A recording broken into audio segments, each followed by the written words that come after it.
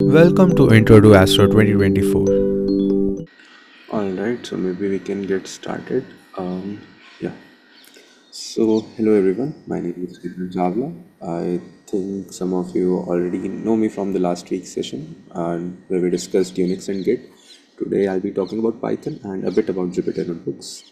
And this particular notebook is a bit comprehensive and it's really text heavy notebook, so I'll not go into the exact details. You can read this out on your own at your own time, but I'll cover the you know like brief topics on what Python is, how we can use it, and what is the power of Python, like what all we can accomplish with it, and then what is your assignment, and finally what how we can use the Jupyter notebooks as well. So it will be a bit hands-on.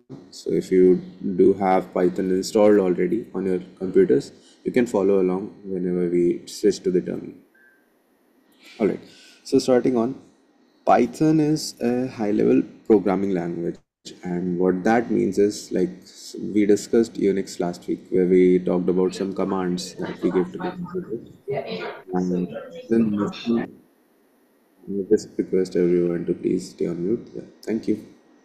Yeah, so we discussed Unix last week, where we discussed that it takes in bunch of commands and executes them directly on the command line interface.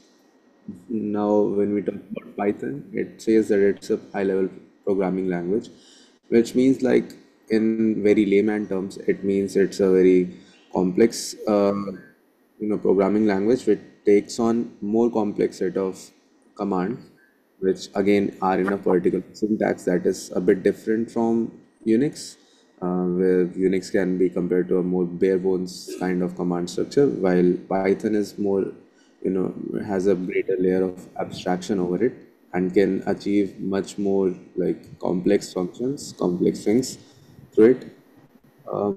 Where Unix is better in terms of usage is it is really fast. It is really fast as compared to Python.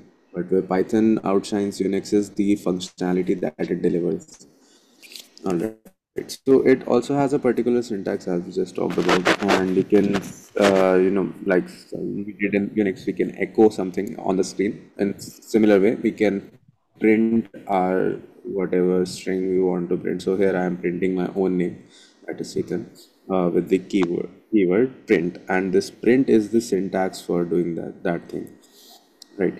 So every command in Python you can call it as a statement, and then statement grouping in Python, like in a script, whenever we are grouping some commands in Unix, in similar way in Python we can group some commands or the statements, and that is done using indentation. That means we put in some tabs to indent things, and new commands are again separated by new lines. So very much similar to how we do it in Unix.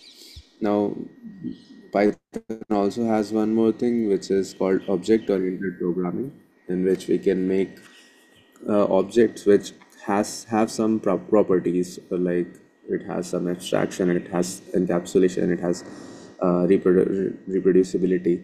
So these are all properties of an object, but what you need to understand over here is we can make new objects of code in Python that can take on certain functionality, and that functionality can be used in a modular way in numerous situations.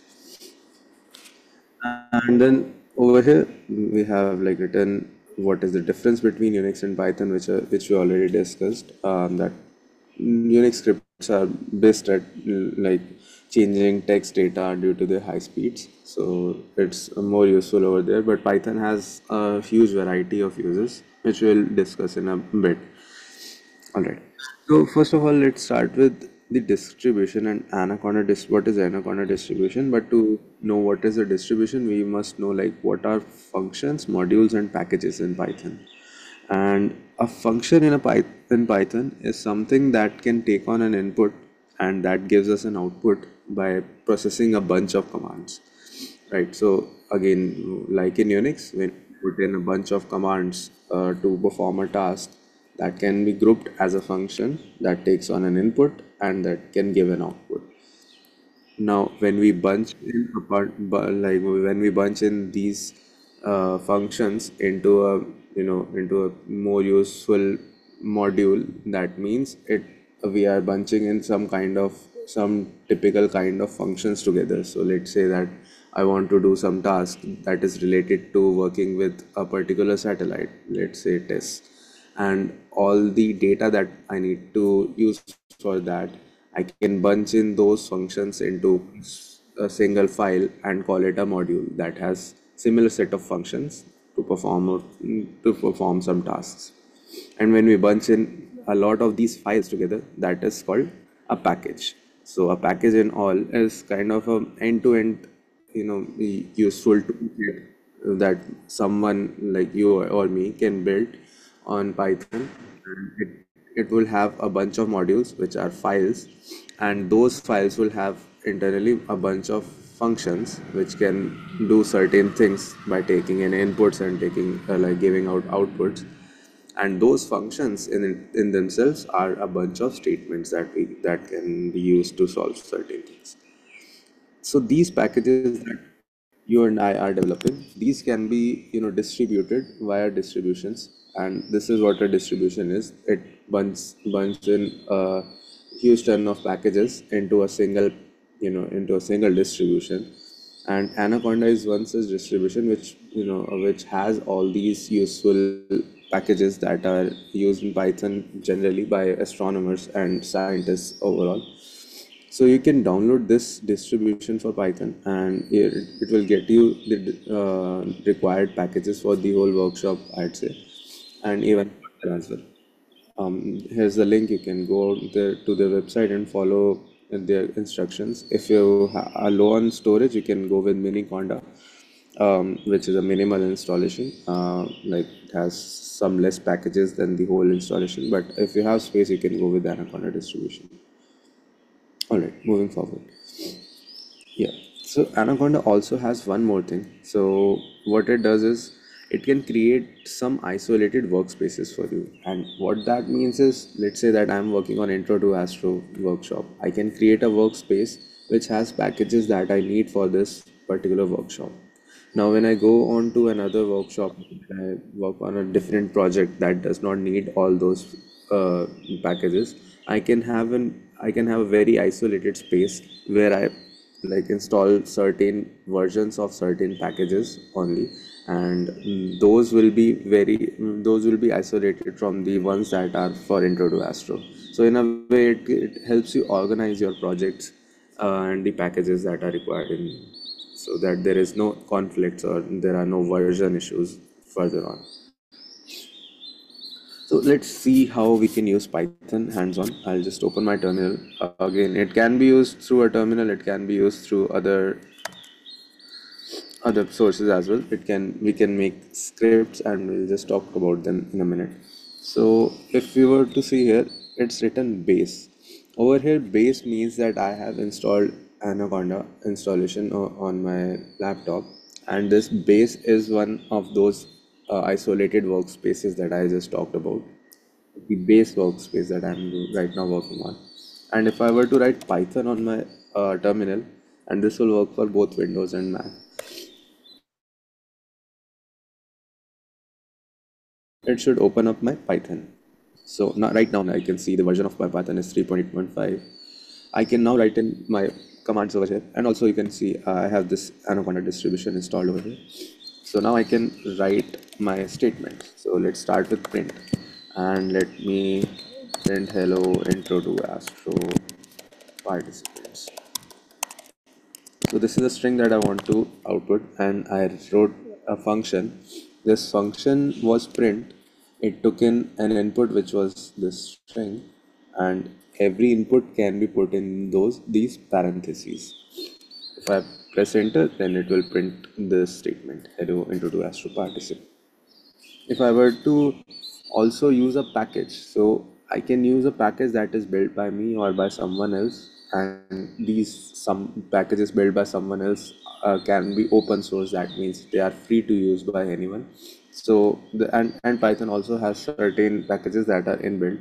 So let me try and use one package which is called OS. If I have to use a package, I use this statement import. That means that all the functions that were present in OS will now get imported in my current environment, in my current Python. Okay, and if I try to use a function from this particular package, which is OS dot, that means that I'm using a function that is present in this package. I'll write OS dot and then the function name, let's say get CWT. This gets me the current working directory, similar to what we did in Unix. We tried to type out the present working directory. So it will tell me where I am currently in my computer. Alright, so we have already done two things with Python. Let's move on and see what else can we do. I'll just write one more command. So we can also do some arithmetics that we can also do with Unix. And let me type in 1 plus 2. It gives me 3. Alright, let me move back to this. So we already tried all these things till here. Yeah. Now, if I want to do this via a text file, I mean, I want to have a bunch of commands execute at the same time, not in a manner that one statement gives me one output, like I was just doing on my Unix.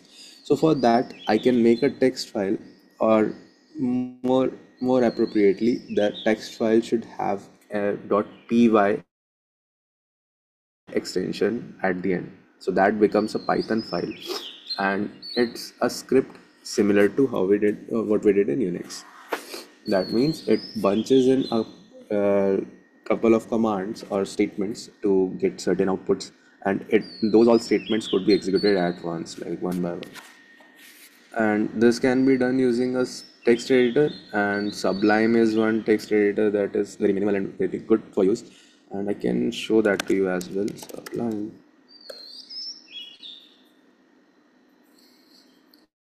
Yep, so this is Sublime text editor. I have some installations pending, but what we want to do is we want to do 1 plus 2. Okay, this is a new installation here.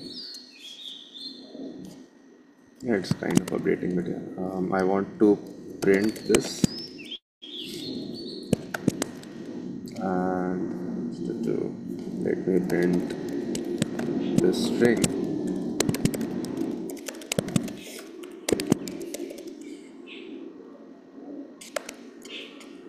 Or let me do one more thing. Let's create in variables, and let me also tell you what variables are. So variables are kind of placeholders in our memory in Python that can take a value, and that value can be an integer, it can be a decimal, or it can be something in a text format. So let's say I put in a as 1 and b as 2, and I'll print a plus b, then it should give me 1 plus 2, that is 3. Right, and this is a text file that I just created. This now, what is the use of this text editor, Sublime Text? You can, do things like you can have build systems. So that means you can do run the code over here as well. You can view your particular text file in a given format. I can select the syntax as Python because I'm working in Python, and it color codes everything. That makes it easier for us to read and understand the code. So you can see all functions are like written in blue, all strings are written in yellow, and so on. And then I can also do the build. So that would actually run this whole code in the editor itself. I think there was some issue. Yeah, I guess there was some issue. There is some installation issue, but yeah, let me show this to you otherwise. Let me go to Intro2Astro Python, and let's do test Python. So I am storing this as a .py file, which is a Python file that I can execute later. Let's store it. So I have this file stored. If I want to execute this file, let's go into this particular folder.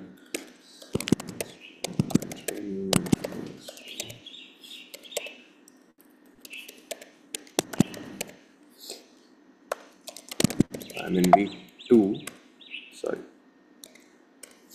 and then I need to run test Python. So I'll write Python and then the file name, and it should run this thing. So it is printing 3, which is a plus b, and then it is printing welcome to Intro to Astro.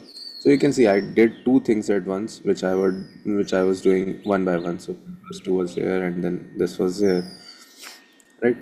This is a Python script. Moving back.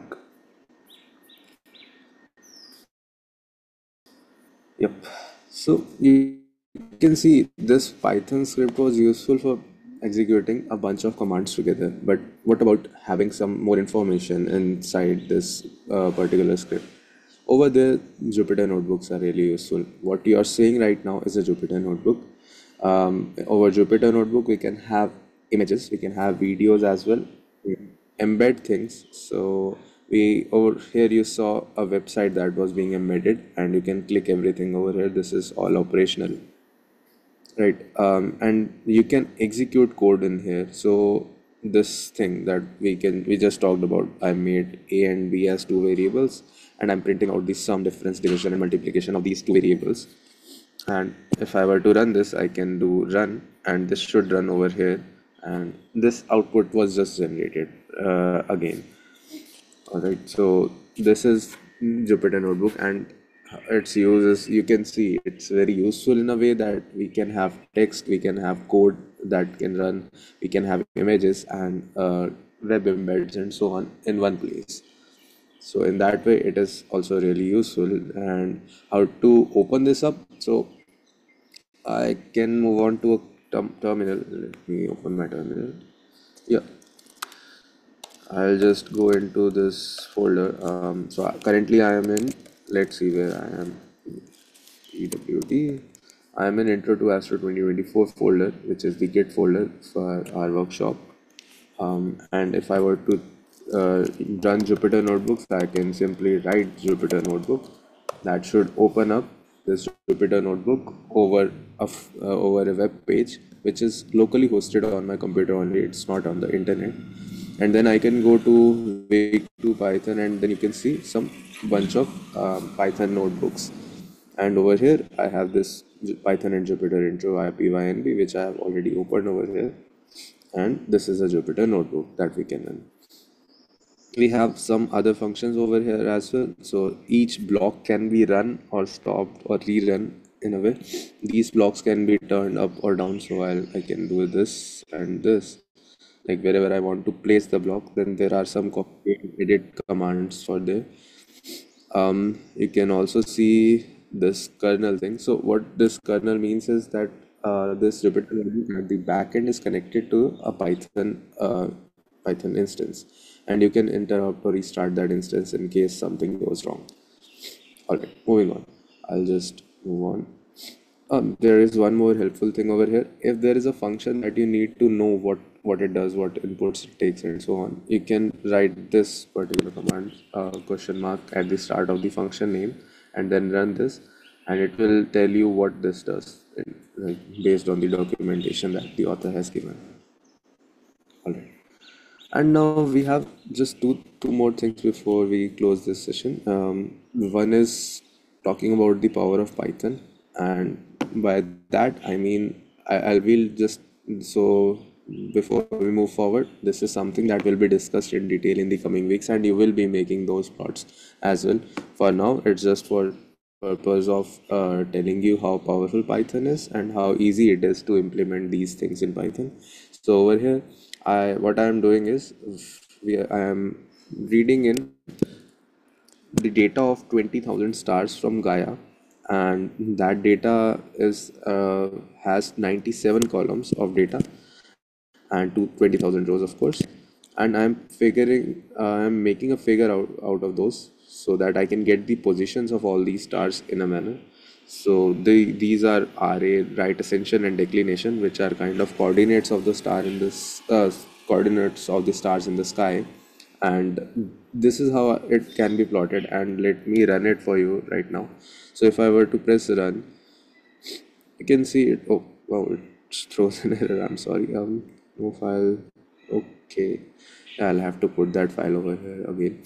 But yeah, I'll just show this over here. I think I deleted some files over GitHub.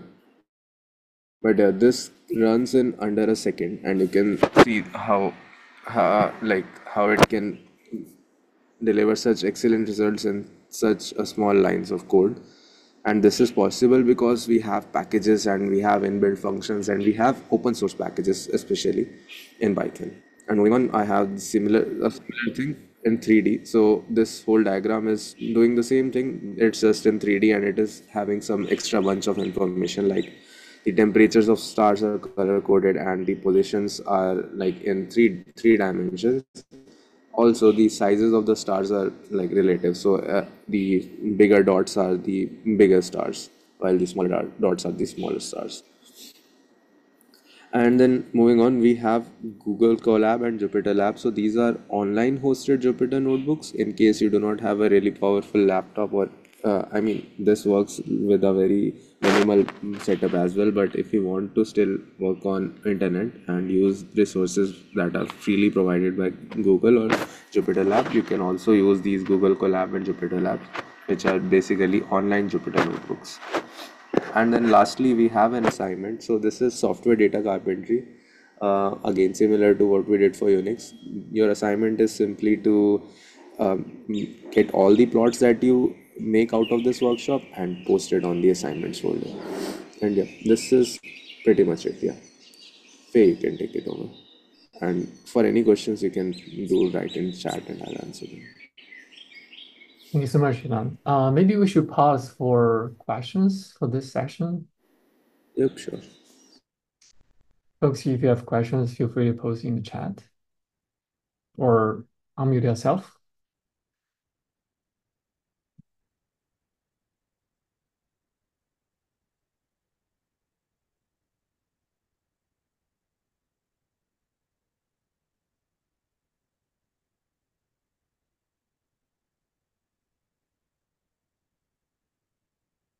I think there's a question.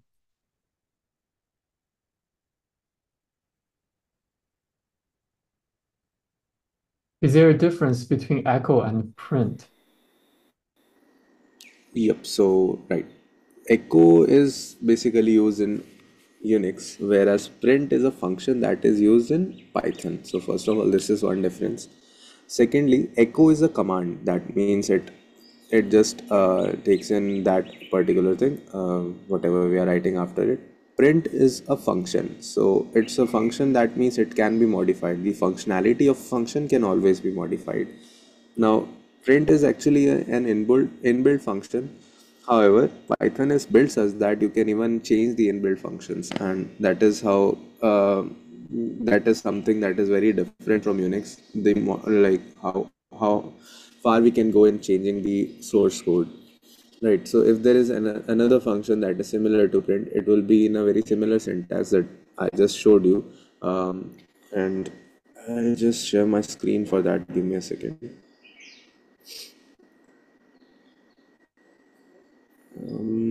Right. So over here you can see even this is a function. I am plotting this figure using a function which is figure, and it is taking in a bunch of inputs to process things.